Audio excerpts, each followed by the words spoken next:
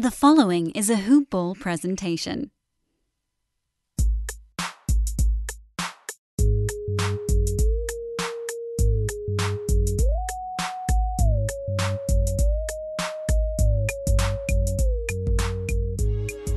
Well, there's no perfect way to open up a show like this. I can't say welcome to the Hoop Ball Clippers pod, and Ethan can't say welcome to the Hoop Ball Lakers pod because we have merged into one, Ethan. We are the Hoop Ball Clippers and Lakers pod for one day, at least one day only. And this is our first time getting a chance to actually do a podcast together, and we're going to talk Clippers and Lakers. But first, what's up? How are you? I'm great, man. I'm stoked to be doing this with you. And, I think like LeBron said the other day, the real winner of the summer is Staples Center, right? Yeah, I mean, LeBron and Kawhi are coming together for one day at least to see who truly is going to be king. We'll discuss the starting lineups for both teams. We'll talk about the benches. We'll talk about some of the projections for both teams and, frankly, the perception of both teams as well here in Los Angeles and how already we're seeing Kawhi get booed at a football game. He was at the Rams game, I believe it was, last week, and he got booed. So clearly, Ethan, you guys are still the top of the town. And you will always be top of the town is the way I see it, at least for the foreseeable future. For you, coming into this season, is it weird having the Clippers be right up there with you guys? It's not weird, but it's definitely different. I mean, it's something that we as Lakers fans probably aren't used to seeing. But I think the reality is the Lakers haven't exactly been what you might be used to over the last several years. So I think it's going to be a different season for both teams in that regard. Yeah, it's definitely an interesting season because I don't remember a season like this for the Clippers ever. I've been a fan of the team. No. I've talked about it since 2000, and there obviously have never been expectations like this for the Clippers. You're used to it, though. I mean, you're used to being called a contender, and you're used to going to NBA Finals. So it's just so strange that a year like this, where you have the Lakers that got Anthony Davis, yet despite that, they're still not being called the favorite, which is so wild. Well, that's exactly what I was thinking. And, before we were talking about the Clippers in 2000, I was having flashbacks to the Elton Brand jersey that's still hanging in my parents' closet. But beyond that, I think with the Lakers, if you would have told me this time last year, if you would have guaranteed me, hey, the Lakers are going to be able to keep Kyle Kuzma and get Anthony Davis to pair with LeBron James, I would have been feeling pretty good about their title chances. And not that I'm not now, but there's so much parity just in the Western Conference alone that the Lakers' road to the title is that much more challenging as a result. Yeah. By the way, we didn't correctly introduce ourselves. I'm Brandon Marcus. Ethan Norof. I said that last name correctly, right? It was beautiful, man. Like, okay. It's almost like we had a similar upbringing in the San Fernando Valley for you to do that. It's true. I got to tell you guys, before we started recording, Ethan and I were talking about our elementary school days, our high school days, and what we do now. And we're similar ages, and so we know the exact same areas in the valley. I got to tell you, it's Dan and I have talked about the 405 and the 101 before on a podcast, but Ethan and I, we're going even deeper. We're going into certain cities. That's how well Ethan and I know each other without knowing each other. So I expect big things from this podcast. And Ethan, where can people find you on Twitter? As do I. People can find me on Twitter at Ethan_Norof. And if you ever see me out in public, I promise to you that my body language is not representative of how I feel on the inside. Come on up and say what's up to me. There you go. And I'm at BD Marcus. So we're excited. It's a Hoop Ball Clippers and Hoop Ball Lakers presentation. Ethan, let's start with the starting lineups because Absolutely. This is what I think differentiates the two teams is that the Lakers are very top-heavy. You can say the Clippers have their two guys as well, but we'll talk later about the depth. You have the King, and you have Anthony Davis. With those two guys, I know the talk of the summer was, doesn't matter who else is around them. As long as you have LeBron and AD, you're fine. Do you actually feel that way, or maybe watching that first preseason game, or just looking into the analytics or looking into the team, do you think maybe they need a couple more pieces besides for obviously Kyle Kuzma? Are you happy with those two in the starting lineup? Well, I mean, Anthony Davis and LeBron James is obviously the best place to start, in my opinion. But around them, especially if Kyle Kuzma is going to miss some time at the start of the season, which seems to be a pretty good possibility at this point. I don't think the Lakers have come outright and said it, but they've said, we'll kind of check him out when we get back from China, this, that, and the other. And we're going up against a timetable that's impossible to ignore. So if I'm the Lakers and I look at the rest of this, perceived starting lineup as well as the bench, there's definitely more depth than there's been over the past several seasons. But beyond Anthony Davis and LeBron James, God forbid one of those guys were to sustain an injury of some sort, I would question the scoring power of this team without one of those two. Let's talk about the starting lineup. You asked me before we started what I thought the Clippers' starting lineup was going to be. I'm curious from you, who do you think is going to be the starting five on opening night? Because we've heard a lot about LeBron possibly playing point guard, or do you think Rondo is going to be starting at point guard? So I've been pretty vocal about this recently, and I feel like Avery Bradley, right? Avery Bradley did start the first preseason game. I always feel like that's somewhat of a tell by a head coach. I mean, it kind of has to be, right? So the starting lineup in the first game was Avery Bradley with Danny Green, LeBron, AD, and JaVale McGee. Avery Bradley has made so much noise at camp, and in my opinion, there's a good argument for Rajon Rondo to be the odd man out. Unfortunately, I don't think he will be, but I think DeMarcus Cousins being hurt and unavailable actually pushes Rondo out of the starting conversation more than it brings him in, because if DeMarcus Cousins and Anthony Davis are down low, Rajon Rondo is almost the guaranteed starter because of the history they had with the New Orleans Pelicans. But because of the DeMarcus Cousins injury and the possibility for either JaVale McGee or Dwight Howard to claim that spot, I feel like Avery Bradley might be the guy at point guard because, like you said, if LeBron is handling the ball, Avery Bradley doesn't have to worry about that responsibility. So if people want to say he's not a traditional point guard, that's fine. He doesn't have to carry that torch. There are so many different things to unpack from what you just said. First of all, the fact that we are talking about Avery Bradley as much as we are shows you that the season needs to start. This is a guy that the Clippers just were thrilled to get rid of. Absolutely thrilled to get rid of. He was awful for them. Just not good at all. And to be fair, he was not playing well. Yeah, he was awful. I mean, he couldn't do anything offensively. His defense, obviously, everyone was talking about, but he was stealing minutes from SGA, and clearly that was not what you wanted to see. And you've now seen that Shamet, SGA are two guys that you needed to have on the floor, whereas Avery Bradley's a guy that now is getting all this hype. And I read on Twitter yesterday that apparently all it took was one half for Avery Bradley to get benched. So I'm very curious to see how long of a leash Vogel gives him, because that might be a key. As strange as that is, the fifth guy in that starting lineup, because obviously you're going to have, like you said, McGee or Howard is going to be the center. You're going to have AD, and you're going to have LeBron, most likely going to have Kuzma when he's healthy. Whether he comes off the bench or starts, who knows. But if you look, Danny Green as well, I mean, you have a lot of different pieces you can put in. That fifth guy, though, is going to be huge. And so if you are the Lakers, how long do you stick with Avery Bradley if he doesn't show that he is that lockdown defender and that three-point shooter that he's been in the past? I don't think it's very long because they do have options. It's not just Rajon Rondo. They brought in Quinn Cook. They brought back Alex Caruso. And as much as Alex Caruso is the human meme on Twitter, he actually is a player who could, in theory, very much help this Lakers team. Mm-hmm. I agree. I thought he was really good towards the end of last year. Now, tell me a little bit about that shooting guard spot, because if you look at ESPN and their depth chart, they currently have Danny Green as a starting two. What's going on there? I mean, I have to feel like Danny Green is going to be the starting shooting guard on this team. It's hard to believe they would bring him in at that number for him to play a role off the bench, especially if Kyle Kuzma is going to assume that sixth-man role, and it sure seems like he is. Because for me, look, if Kyle Kuzma's in the starting lineup, he is at best the third option offensively behind AD and LeBron. But if he comes off the bench, especially if he's staggered with one of those two out of the game, he is able to leverage his strength, which is scoring, a little bit more effectively. And that might help him in terms of the transition for his role this year, because the Lakers are going to ask Kyle Kuzma to do something that he hasn't proven yet. They're going to ask him to defend consistently. They're going to ask him to hit the three-point shot consistently. They're going to ask him to rebound consistently. They're going to ask him to play make consistently. We know Kuzma can score, but that's not what this Lakers team needs from him. Okay, let's go position by position here. Let's go each team point guard.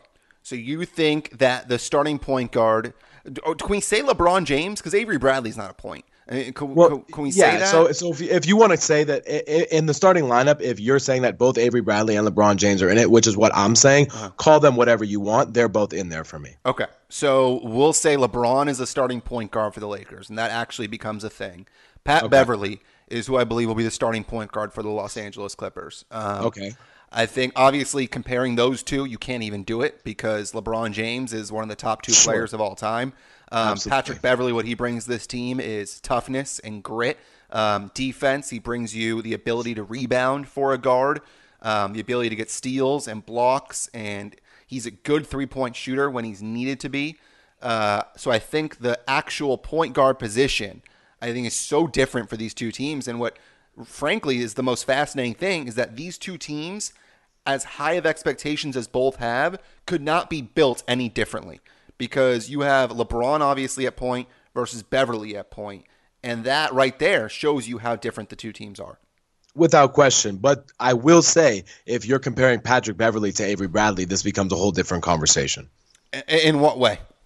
I would give the edge to Patrick Beverly and the Clippers at the position if it's just a head-to-head comparison, just because we haven't seen Avery Bradley really do it since he's been in Boston, and that wasn't exactly yesterday. Patrick Beverly has shown that he has consistently brought this level of effort and this level of skill to this Clippers team, and last year a huge part of them achieving what they were able to do was built around what Patrick Beverly infused this culture with. So let's say, just for comparative sake, it will be easier, obviously, to do Kawhi versus LeBron. Let's do Beverly versus Bradley. I think we both agree that the Clippers have the advantage there.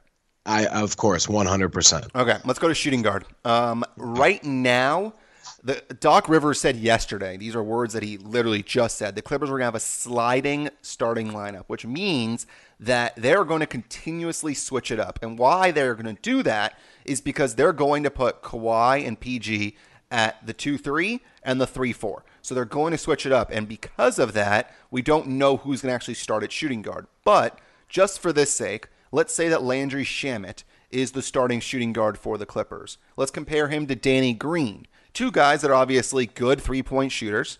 Danny Green known for being a three-point shooter and that 3-and-D. We saw in the playoffs last year that Landry Shamet pretty much locked up Steph Curry, which is crazy to hear and crazy to say. But Shamet was great defensively in the playoffs last year. How do you think those two stack up? Because I think it's closer than people think. I think it's closer than people think, too, and I don't think people realize just how good Landry Shamet looked, especially once he joined the Clippers team. If I'm the Clippers, I am super excited about the potential for him, in addition to everything else that's going on with this roster. But I feel like Danny Green... Man, if I'm the Lakers, let me put it like this. If I'm the Lakers, Danny Green has to be more valuable than Landry Shamet for this team to reach its potential. I would agree. I think that's well said. Because if you don't have Danny Green being the guy that you were waiting for all of free agency after Kawhi decided, then you're in trouble. Because if you're not having production from Avery Bradley and you're not getting production from Danny Green, those are your two guards. And that's not good because then you're going to put all of the pressure on AD and LeBron. And if you do that, these guys are going to break down. And like you said earlier in the show, if one of them gets hurt, this team is in big trouble. And this really just highlights the importance, shall we say, of a potential Andre Iguodala addition. The Lakers are absolutely waiting that situation out, but the problem is so are a lot of other teams.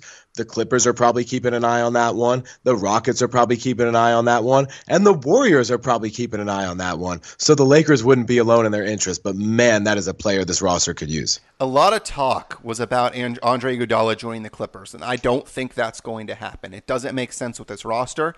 You and I talked right before we started recording that we think Noah is a better fit for the Clippers in terms they need a backup big. We'll talk about that in a little bit. I just don't think Iguodala is an option. You bring up a good point, though, that Iguodala would be a good fit with the Lakers and give them a little stability possibly off the bench if one of these guys was to get hurt. He's not going to obviously produce like he has in the past with Philly and then with Golden State, but he's still a guy that can be very good.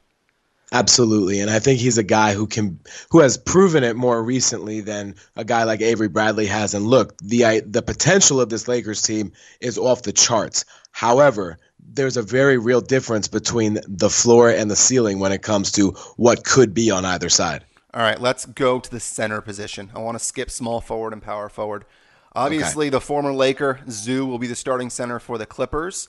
How did you feel when they brought him back on that? What was it, 4 years and $28 million this summer? Yeah, pretty cheap deal, honestly. I thought he did a really good job last year for what he needed to do. He's not obviously going to be someone that you pick up in fantasy basketball and expect big things from. He's not going to get you 20 and 10 on a given night. That's just not who he is. I think he was better analytically defensively than people think. It's very surprising that some people think that McGee is leaps and bounds better defensively than Zoo because the numbers don't show that. And I think he's going to be a good piece for what they need. Did you like him when he was with the Lakers? I mean, there were things that I liked about him and things that I didn't, like any player really that's not a top 10 player, let's say, in this league. But I think with Zoo for 4 years and $28 million, first of all, it's a movable contract. You're always going to be able to move at least a backup big with that skill set at $7 million a year. So it gives you flexibility no matter what. And if he develops into the player that you think he's capable of developing into, that contract could be a bargain as soon as this year, right? I mean, really, it already kind of is. Yeah. So it's all upside for me in that regard. But I do think, like you said, the Joakim Noah type of player on this roster is the one that's missing. And that's why, for me, I'm hopeful for this Clippers team that workout or whatever that arrangement was that was canceled for mysterious reasons appears to be something that might be back on the table, because I think it would be a match made in heaven for this roster. And we'll talk about Montrezl Harrell in a little bit, but it's very possible, because Doc said yesterday the only two locked into the starting lineup are obviously PG and Kawhi. It's very possible that JaMychal Green ends up as a starting center at some point. Montrezl Harrell becomes a starting center at some point. You're going to see Trez a lot more, obviously, than Zoo, and I think that's one benefit to having Zoo, is that you can play him at starting center, obviously, and with that contract, and he's okay only playing 15 to 20 minutes a night, and he's not going to complain and be a bad team chemistry guy. So that's what's important. But speaking of team chemistry, Dwight Howard is back with the Los Angeles Lakers. Is he going to become the starting center for this team, or is it going to be McGee? Well, if I'm looking down at my Post-it that I wrote a little outline on before the show, I see DWIGHT. So does that give you your answer, sir? Wow. I mean, and look, the rationale for me is two things. One is, if Rajon Rondo is going to come off the bench and be the point guard off the bench, I think he makes more sense with JaVale McGee in the second unit, so they can kind of run up and down and take advantage of the athleticism. And I think that's one reason why some people think JaVale is a much better defender than Zoo, is because the athleticism is more noticeable when you're in the game watching it. It doesn't necessarily mean it's more effective, but it's more noticeable to see him jumping around and all that sort of stuff. But I think with Dwight, you have that big body that Anthony Davis has continually said is so important to have next to him. Dwight is built more like DeMarcus Cousins than JaVale McGee is, right? So in that capacity, a guy like Rudy Gobert, for example, you can go toe-to-toe with. Not that you're going to go up against that center every night, but even Dwight against Clint Capella, for example, could be something that's effective. So Dwight seems bought into this role, whatever it's going to be, because I think he really does realize this is his last chance in the NBA to make it work. He's on a totally non-guaranteed contract until January. I mean, it's a training camp deal. So as much as I want to say, God, I can't believe this is reality, under these circumstances, I don't understand how it could be a bad thing, especially when you've got the dominant personalities of LeBron and Anthony Davis leading the camp. How many minutes can he realistically play, though? I mean, that's a real question, because this is a guy who continuously has gotten hurt throughout his career and cannot be someone relied on to play more than 25 minutes. Yeah, no, I think it's a very fair question, especially if you want him to remain not only durable but effective as the season goes forward, right? Yeah. So I think if you have a situation where Dwight could play, let's say, 20 minutes a game or even 18 minutes, and you have JaVale playing 18 minutes and you have 12 minutes of Anthony Davis playing center, or 8 minutes of Anthony Davis playing center and 4 minutes of LeBron James playing center in a super small lineup, something like that, it's not impossible to do with this team, especially assuming Kyle Kuzma's health is sooner rather than later. So I think, with JaVale, you're looking at maybe 15 to 18 minutes, Dwight maybe 15 to 22 minutes, depending upon his durability, health, effectiveness, et cetera, especially his attitude, and then kind of piecing it together with Anthony Davis and or LeBron James and smaller lineups against other teams that go small. So I don't think the ask is going to be too large, and I think he should be able to do that. I mean, he looks to be in the best shape he's been in some time. He says the back is feeling as good as it can be, at least right now, and I don't think we're going to know until we know, because he hasn't really gone through a season for 2 years now. Right. And what I'm curious to see is, when do they go to Anthony Davis at center? And is that going to be an option? Because I'm assuming that it will be. We'll obviously talk about AD in a second. But with the Lakers, their best lineup may be with Anthony Davis at the 5. Yeah. So that's one thing that'll be fun to watch for sure. And that's the thing for me, is that when Anthony Davis, when the trade was finally done, that was kind of the assumption that I was working under, was that, okay, Anthony Davis is going to play, a fair amount of five for this team, but he really views himself as a power forward. And, if this is a guy you're going to build your franchise around and hand the keys to in the post LeBron era and all of that stuff, you should probably listen to what comes out of his mouth. Yeah. And to be fair, he can't bang down there with a Rudy Gobert. For 25, 30 minutes, he just can't do that. So no. I don't think that's fair to him. And if you're going to have him around for a while, then obviously you want to listen to him and you want to play him at the 4. So if we're going to protect that investment, Exactly. If we're going to compare the two centers, I would look at it as a wash. I think between Zoo versus a Dwight McGee combo, I think it's pretty much a wash that neither center is going to be a key part to what both teams do. They're both going to provide, I think, offense and defense. I think more so McGee will be relied on offensively than Zoo would be relied on. I don't think Dwight's going to be a big offensive force. I think they're both better rebounders, perhaps, on the Lakers side. But with what the Clippers are doing, I think that Zoo fits in well. What do you think? No, I think that's said well. And I think, look, if the Lakers need to rely on either JaVale or Dwight for offense, something has gone wrong. Yeah, I would agree. And they're both good rebounders. They're known for their rebounding from the past. Dwight used to pull down 20 rebounds in his sleep. Only a couple of years ago, he was doing that. So clearly he's a guy that can rebound the basketball. And if the two of them combine, if Dwight Howard and JaVale McGee can combine for 18 to 20 rebounds a game and a handful of block shots and score 10 to 15 points between them, I think the Lakers would take that every night. Yeah, no doubt. And I think that's the key. I mean, if they can rebound the basketball and get the ball to the next guy that we're going to talk about, let's talk about LeBron. Because LeBron James is the guy that made the decision to come to the Lakers. And now you are hoping that he can continue at his legs have gone through hell and back with the amount of games he has played. You're hoping he can stay healthy. Last year, obviously, injury prone a bit, but let's compare him, I think, to Kawhi Leonard. I think that's the fair comparison at this moment, is two guys that are going to play the 3 most likely. Kawhi and PG might switch, so who knows what we're going to do, but let's talk about the top player. Would you say LeBron James is the top player on this team, or would you say it's Anthony Davis? I would say Anthony Davis is the top player on this team in terms of raw, pure talent, but I would say LeBron James is the most effective player on this team, in part because prior to last year, for me, part of overall ability is availability and durability. Good point. It's a very good point, and I think that makes a lot of sense, so that's why we're going to do LeBron versus Kawhi. So two guys very, very different in terms of where they are in their careers. Kawhi obviously has won several titles with different teams, and now he's going to try and win it with the Clippers. He decided to come to the Clippers via free agency. LeBron James decided to come to the Lakers via free agency. Two very talented players. LeBron James, very much a facilitator. Kawhi Leonard can be a facilitator if needed, but more of a scorer perhaps. Defensively, Kawhi is better than LeBron, I would say. I would say so as well. Where do you think the edge goes in this one? Because we're talking about LeBron now and not LeBron of 5 years ago. It's the truth. And, I think a lot of Lakers fans want to take LeBron's side because it's sort of like that Kobe dynamic, right? It doesn't matter if he's in his 5th year or his 15th year. It's still Kobe. LeBron James, even more so than that, because of LeBron, his ability to impact the overall game and not in just one department necessarily. And look, I grew up on Kobe. That's not a knock on the guy, but Kobe was more of a scorer, I mean, that's what he did. He was clutch moments. He was taking over the game. LeBron can take over the game without scoring a point for 5 minutes, if that makes sense. Yeah. So I think offensively, I would still rather have LeBron over Kawhi.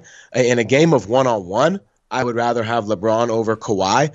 But in a team dynamic, I mean, I would still rather have LeBron over Kawhi. And the reason why is, even though he did struggle with injury last year, more so than we've seen, he also had the most time off he's had in however many years this summer. And Kawhi, the load management, it's supposed to be better this year, but watching him limp through the playoffs at certain points, as effective as he was and obviously winning the title, I just can't get that thought out of the back of my mind yet.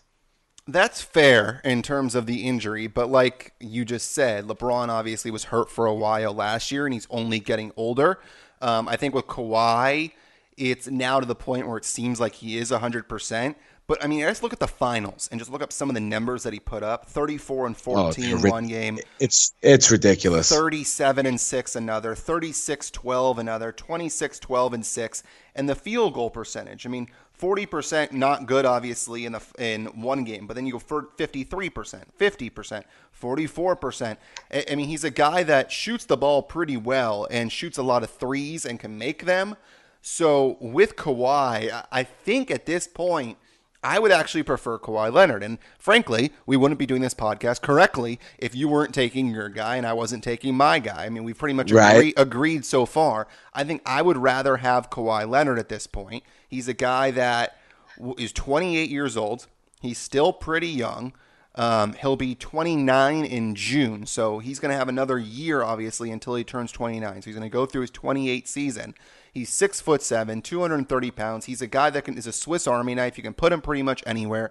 LeBron James, frankly, can do the exact same thing. You can put him 1 through 5, and he'll be effective. And for Kawhi Leonard, you can pretty much put him 1 through 4, and he can be effective. So with these two players, they're the reasons why those two teams, the Clippers and the Lakers, are being called title favorites. And you and I are discussing both these players. We can go back and forth all day about how good both guys are. And I think really the key is for both Kawhi and for LeBron, and then also for PG and for Anthony Davis, it's who stays healthy.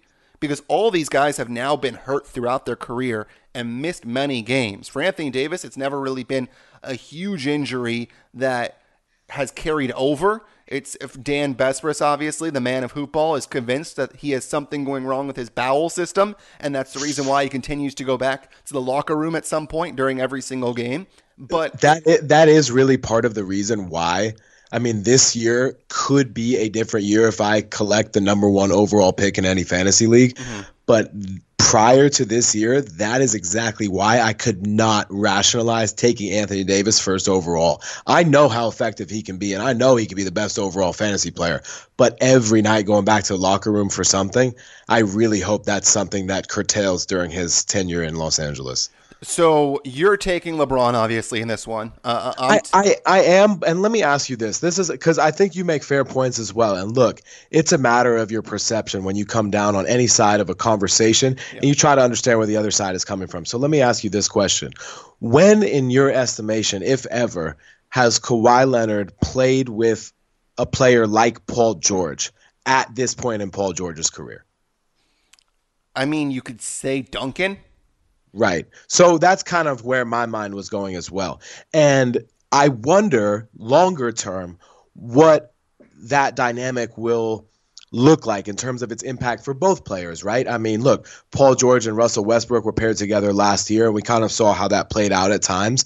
And it's not that I think Paul George or Kawhi Leonard won't buy into that dynamic. I'm just curious to see how that plays out because it's something that neither one of them has really experienced, at least recently. Yeah, and for Kawhi, it seems like he really wanted to play with PG. Some of these guys are put into situations with guys they don't want to play with. And I think these two guys really mesh well together. And I think because of just their basketball IQ, I think that they'll be fine. And I think that they fit well together defensively and offensively. And I think so too. I'm just curious to see what it looks like because I haven't yet. Mm-hmm. And I think defensively, just the idea of Patrick Beverley, Kawhi Leonard, and Paul George on the perimeter is amazing right now. Yeah, it's frightening. It should be frightening for any single team. I mean, when you have Paul George at 6'9", you have Kawhi Leonard at 6'7", and then you have a guy like Patrick Beverley that's a 6'1" pest. I mean, those three guys are going to form the best defense in the NBA. I mean, they frankly will. I mean, and then you add a guy like Landry Shamet that we talked about what he did against Curry, and then perhaps someone like all it really takes is one big that is going to buy in. I mean, obviously Trez is not known for his defense, but he's a guy that you can throw in there. You can throw in JaMychal Green. You can even throw in a guy like Harkless that is more known for his defense, and they can have a nasty defensive team. I believe Stan Van Gundy once said it best when he said, build an effing wall. Yes. That's sort of what they're going to be capable of doing. And that's the one advantage the Lakers have is that the perimeter, obviously, like you just said, is where these guys are going to be real annoying. But with Anthony Davis, he's a guy that you can throw the ball to down low and let him go to work. And yesterday you saw several different plays where he's a guy that can just get it done. And he can get slapped on and he can get destroyed, fade away, and hit a jumper from 15 with ease. And he does it in his sleep. So that's one advantage that Anthony Davis has. And it'll be fascinating to see how the Clippers defend Anthony Davis. Because what's the best part about this two-team dynamic is that when you look at offense versus defense, it's who's going to defend AD, and then it's who's going to defend Kawhi and PG. Because you don't have two lockdown guys that can defend Kawhi and PG. And the Clippers don't have that lockdown guy to defend Anthony Davis. They don't. And I think that's the biggest. I think D'Angelo Russell said it after last night's preseason game against the Lakers. He said, it's just they're big out there and you don't know how to defend them at times. And with a lot of teams going small, the Lakers' decision to go big could be a differentiating factor, especially against all these teams that are so tightly packed together. I mean, the difference between 55 wins and 50 wins could be the difference between 1 and 8 in the Western Conference. Yeah, it's true. So they're obviously neck and neck, Kawhi and LeBron. I think I'll give the edge to Kawhi. Would you say that they're both top 5 players? Yes. So when you have a top 5 player, I have this conversation with my friends a lot. It's almost a matter of preference at that point. Yes, I would agree. And then you look at Paul George and Anthony Davis. And I think obviously Anthony Davis, number 1 pick, like you said, in fantasy. Paul George is coming off 2 shoulder surgeries, which is a bit of a concern, but two different shoulder surgeries as well. Yes, but he is practicing. He's in Hawaii. He's getting shots up. He's getting advice from Jerry West. It seems like they are very much babying him and not letting him come back until he's fully healthy. He said he's 85 to 90%, which probably means he's closer to about 75 to 80% would be my guess. He's going to sit out for the first 6 games. I don't think that's a huge concern. I don't think he's going to sit out for very much more than that. There are some people that think, well, that can get extend to maybe 15 to 20. You never know if he's going to have a setback. I think they're taking him slow enough that I don't think that's going to be a problem. Then obviously you have Anthony Davis, the prize acquisition for the Lakers during the offseason, and a guy that, like we have talked about, no real huge injury that's been a problem, but a guy that can't stay on the floor, it seems like, for a 48-minute game. When you look at these two players, I'll be honest, I think that Anthony Davis is the better player offensively. Defensively, obviously, Anthony Davis gets steals and blocks as well. I think Paul George on the perimeter is better. Anthony Davis down low is better defensively. So I would give the nod to Anthony Davis by a slight margin. Yeah, and I think that's fair. But like you said, Paul George has been, unless he's sustained a major injury, he's been available. Anthony Davis, you can't always say that's the case. So it's not that we're worried about Anthony Davis, aggravating a chronic hamstring injury or a previous ACL injury or anything like that. But I'm just very curious to see at what level the wear and tear is there for him, because if it is similar to his Pelicans tenure, especially in those seasons when it was every other night or just about so it seemed, the Lakers are going to get tested early. Yeah, it will be fascinating to see how much of the load Anthony Davis can carry without getting overwhelmed and without getting hurt. Because I think too that not only the trade-off between LeBron and AD in games within the same game, but I think there will be times where hey, AD, I got it tonight type of thing from LeBron, where Anthony Davis can focus more on rebounding the basketball or playing down low versus nights where LeBron looks at AD or AD looks at LeBron and says, hey, it's my night tonight. So I think there's going to be a little bit of give and take there as they continue to figure out how to play with each other as well. And hopefully that allows each one of them to sort of lighten the load as well. Because look, the reality is LeBron can't play 35 minutes a game. I mean, I would love for him to, but I worry about that if that's going to be the average amount of minutes for him. Do you buy this whole passing the torch thing that LeBron is pretty much showing up in the media and continuously saying, hey, I'm going to give AD the ball. I mean, AD is so good offensively. AD could be an MVP candidate. It's so interesting because, look, it's a very purposeful move. I've been observant of this as well, and I think it says volumes when LeBron is sort of ceding the throne, is how I've phrased it previously.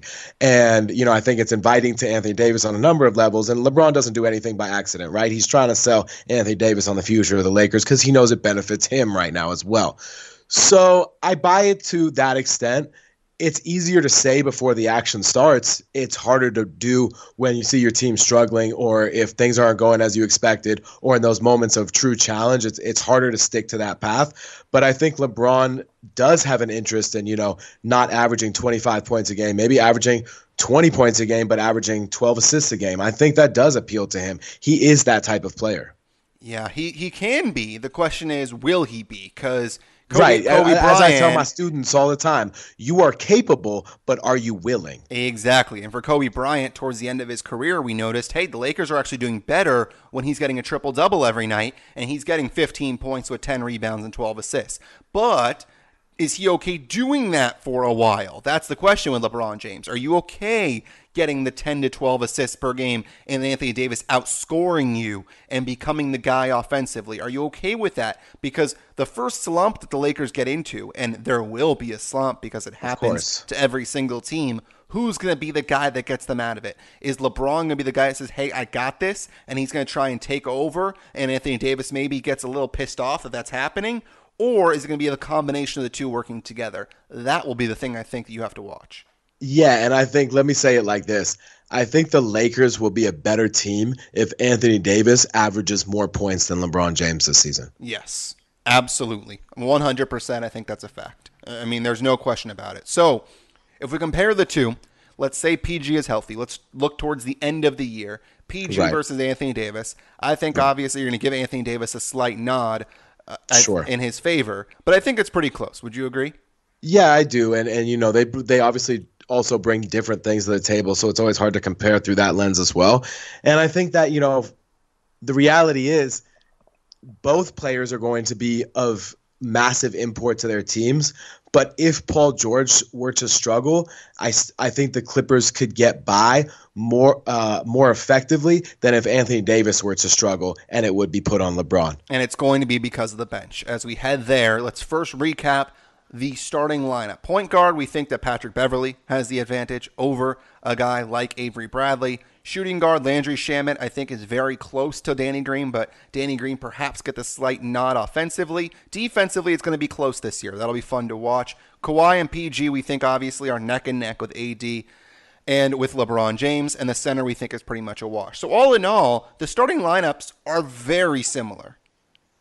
I think they're very close to one another, and that's part of what makes these two teams sort of fun to sit here and debate, and I think has been subject to so much of the conversation since all of this unfolded. Okay, so let's head to the bench, and let's name a couple of guys here. Lou Williams, Montrezl Harrell, Mo Harkless, Rodney Magruder, JaMychal Green, Jerome Robinson, and Terrence Mann. And let's not forget about Patrick Patterson. That's the Clippers' arsenal coming off the bench. For the Lakers, not quite the same, Ethan. How do you look at the Lakers' bench and who's going to be the key guys off the bench? Of course, Kyle Kuzma, but who else? Well, assuming Kuzma assumes that six-man role, I actually think that Jared Dudley is going to play a role for this team. And I don't know how you feel about that, but I can tell you that I think that they need a guy who's willing to stand out there and communicate within the second unit. Dwight Howard and JaVale McGee is a nice 1-2 at the center combination. We sort of talked about that when we were going through the starting lineup. KCP off the bench, I feel like, can be more effective.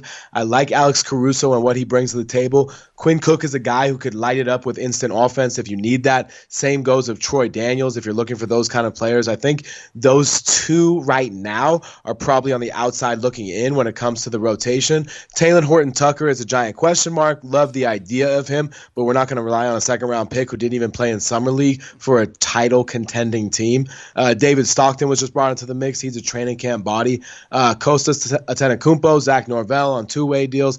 But the Lakers are probably going to go about 9 or 10 deep under Frank Vogel. The bench is going to have to get consistent production from Kyle Kuzma, of course, but also they're going to have to get consistent production from the backup point guard position, whether that's Alex Caruso, whether that's Quinn Cook, whether that's Rajon Rondo. All four of those guys, including Avery Bradley, can't play. So at least one of those is going to go by the wayside in terms of the rotation. And with Danny Green and KCP, I'm very curious to see how the minutes are shared. And depending upon what type of lineups they want to roll out again, Danny Green's a guy who could play small forward, quote unquote, in certain constructs, like if LeBron is the point guard. So it's going to be fascinating to see what kind of combinations they put together. But I think Jared Dudley, especially to begin this season, because Kyle Kuzma's availability is in question, will play an important role. And I can't love it, but I don't hate it. I think the biggest difference between these two teams, obviously, is the bench. But to go even deeper on that, I think the biggest difference is that if anybody from the Clippers bench was asked to go into the starting lineup, I don't think they would miss a beat. For the Lakers, if anybody from their bench outside of Kyle Kuzma was asked to go in the starting lineup, I think they'd be in big trouble. And I think that's the biggest issue with the Lakers versus the Clippers. I would say that's definitely true if you're talking about LeBron James or the Anthony Davis spots. I think point guard, depending upon how things look and continue to look in the preseason and in training camp, that could or could not be the case. I mean, I'm banking on the idea of Avery Bradley's potential and all the hype and how he's looked, et cetera, et cetera. Center with Dwight and JaVale, those guys are kind of interchangeable right now. But I get what the point of what you're saying. And honestly, the fact that the Clippers, they have two of the leading six-man of the year candidates on the same team, both contributing at a high level. And the idea that Montrezl Harrell and Lou Williams, if you put either of those guys on the Lakers bench outside of Kyle Kuzma, either one of those guys would definitely be the next best player. What's interesting is I actually think that Lou and Trez are better than Kuzma. I think there's a lot of hype around Kuzma. I think that if he was on a different team, I don't think he'd be getting the hype that he's getting. I don't think he'd be getting the shoe deal that he's currently getting. He's a nice player.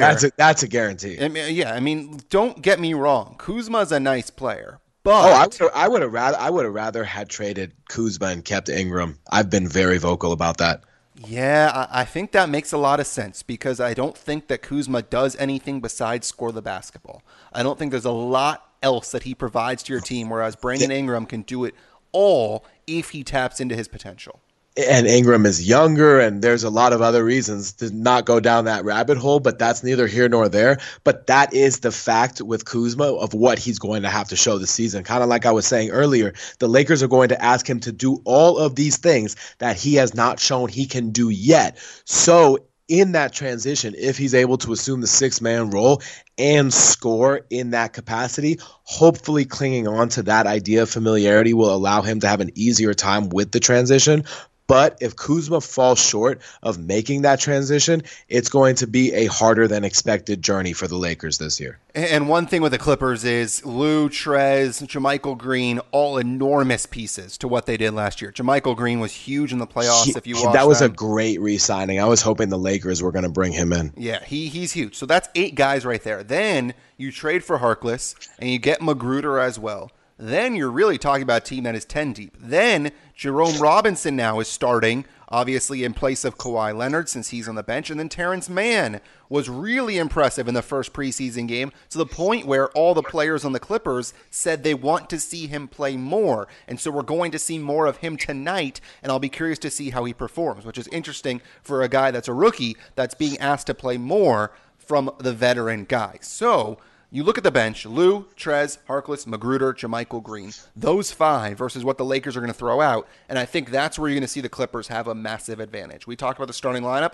very similar. I think the Clippers have a much better bench, and because of that, I think we'll see them probably have a better regular season because if a guy like Kawhi needs to sit out tonight or a guy like PG is going to sit out versus if Anthony Davis or LeBron are going to sit out, because let's be honest, they cannot play 82 games. If they play 82 games, they're going to rot and they're going to be in trouble for the playoffs. I think that's where the Clippers have the advantage.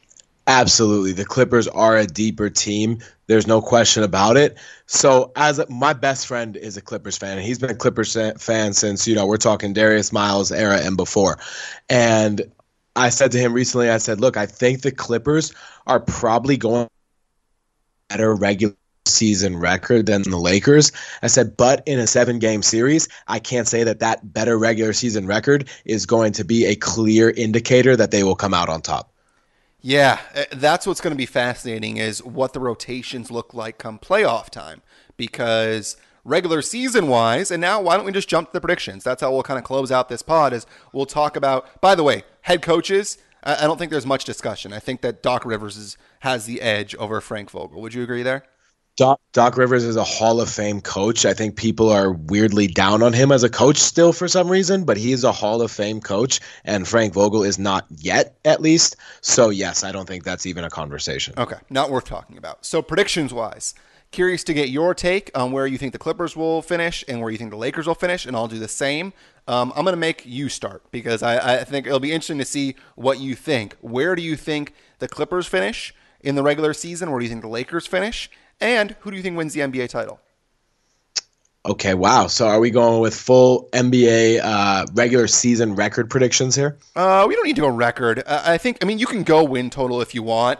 But where do you go ahead. Whatever you want to do. You want to go with the number of wins? You want to go with where they finish regular season? I don't care. I would set the over-under for number of wins for the Clippers at 54. Would you take the over or the under? Funny, I was going to say that exact same number. I think I would take the over because you're looking at a team that had 48 wins last year. And by the way, everyone keeps saying, and I'm going to say this as a Clippers fan, everyone's like, 48 wins, and then you add, obviously, Kawhi and PG. You also lost Gallinari and SGA. So those two guys are gone. So if a guy like Kawhi, and the rest of the Western Conference got better. Right, and you have Kawhi and PG that perhaps are going to sit out a game. So if those two guys aren't on the floor at the same time, then you lose two guys in Gallo and SGA, and you only gain maybe one for a couple of games. And obviously I would take Kawhi over those two, no doubt about it.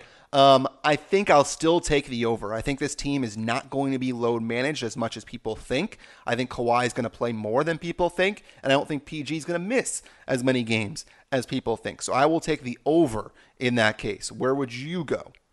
I would take the over, but not by much. I mean, I'm thinking like 55, maybe 56 wins. Mm-hmm. Basically, that thinking the Clippers win 2/3 of their games or just about, and that sounds about right to me. So 54, I mean, really 54 and a half if we're Vegas over here. That's probably what I would set it on. And I think people would be, hedging their bet a little bit.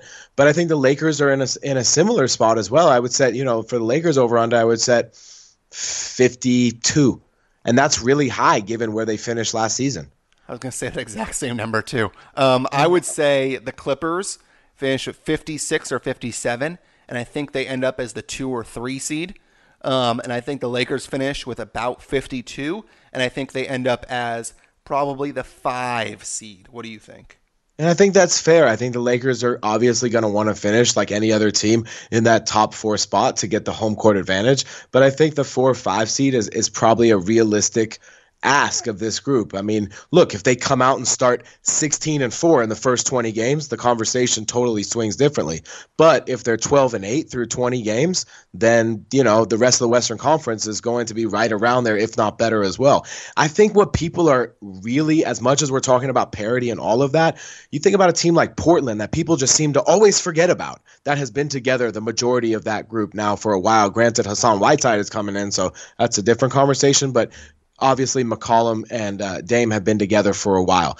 Then you've got teams that aren't necessarily in the playoff conversation, but they're around the picture in the Porzingis and Luka Doncic Dallas Mavericks, in De'Aaron Fox's Sacramento Kings. There are no nights off anymore in this conference. So even the most talented teams are going to have those quote-unquote schedule losses. Yeah, I mean, I was going to bring it up, and we might as well talk about it. If we think that the Clippers end up as probably the 2 or the 3, and the Lakers end up as probably the 4 or the 5.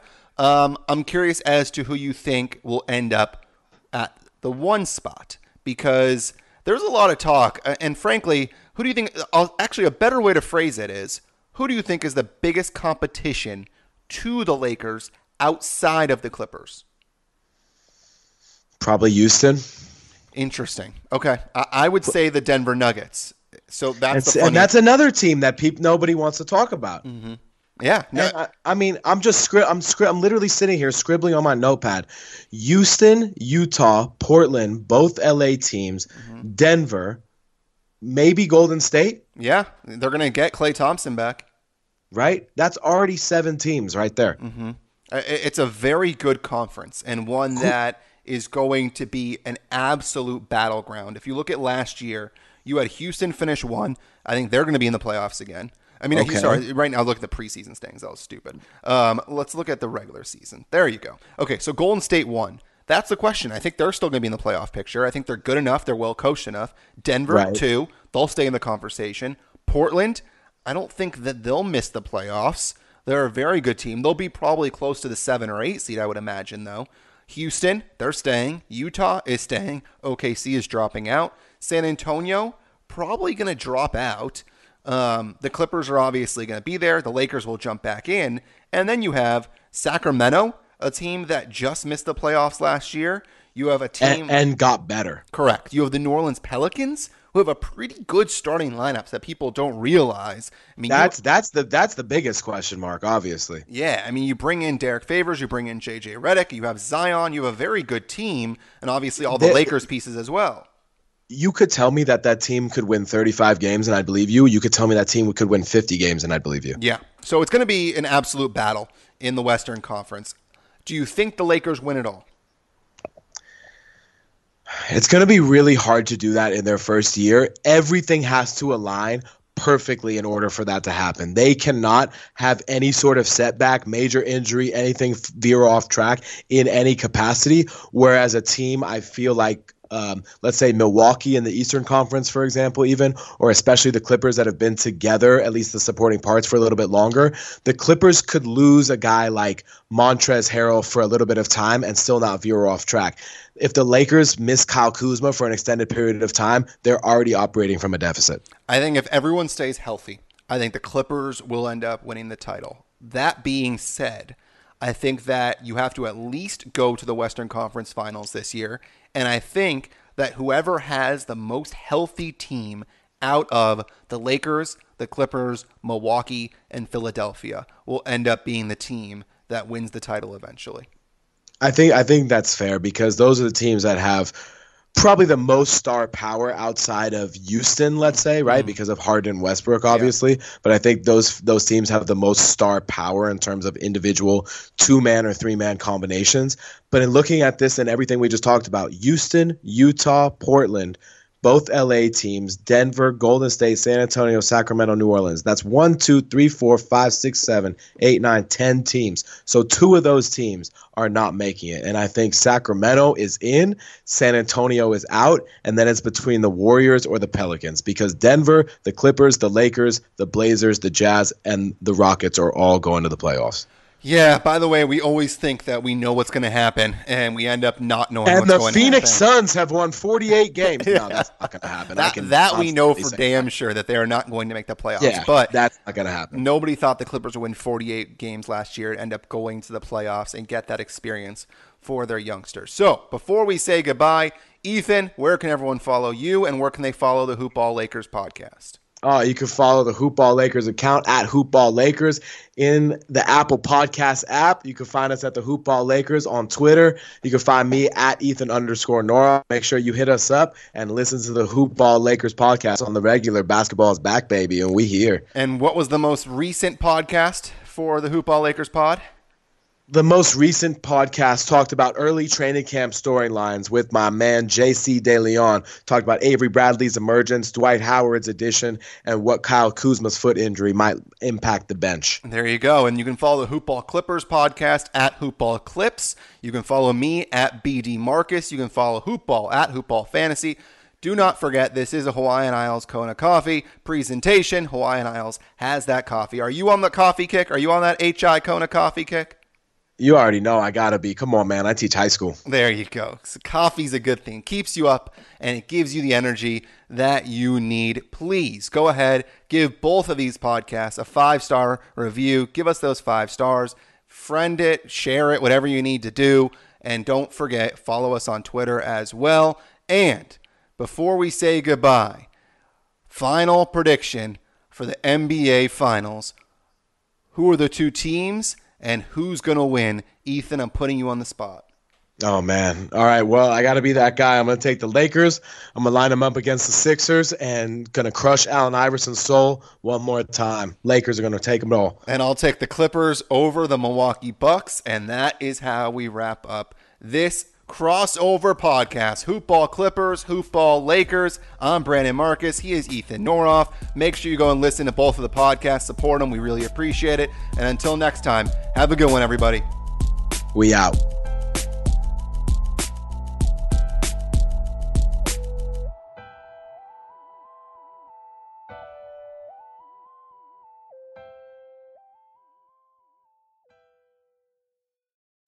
This has been a Hoop Ball presentation.